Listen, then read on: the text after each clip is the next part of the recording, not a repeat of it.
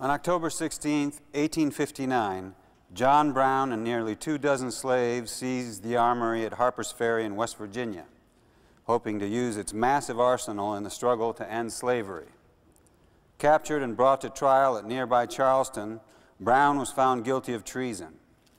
1 month before his execution, he addressed a courtroom in Charleston, West Virginia.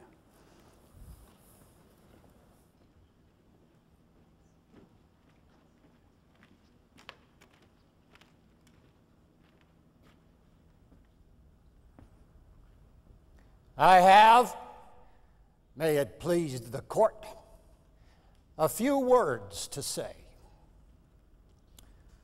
In the first place, I deny everything but what I have all along admitted, the design on my part to free the slaves.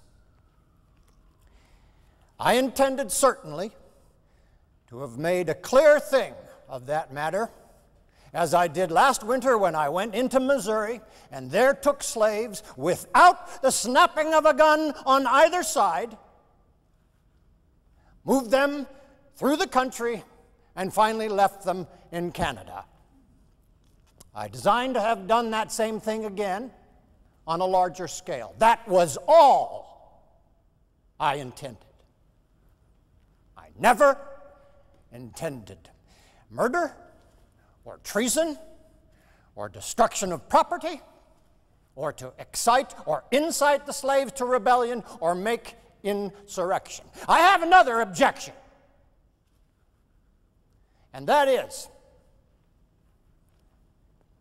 it is unjust that I should suffer such a penalty. Had I interfered in the manner which I admit, and which I admit has been fairly proved, had I so interfered in behalf of the rich, the powerful, the intelligent, the so-called great, or in behalf of any of their friends, either father, mother, brother, sister, wife, or children, or any of that class,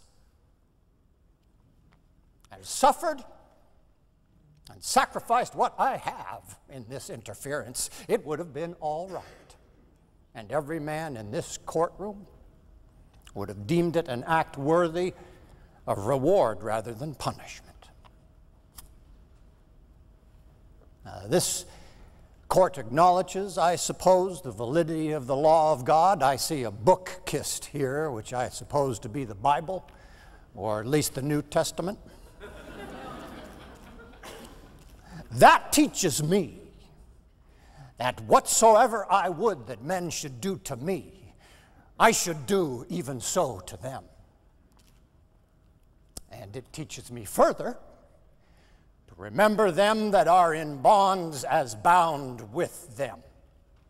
I endeavored to act up to that instruction. Now, I say I am yet too young to understand that God is any respecter of persons.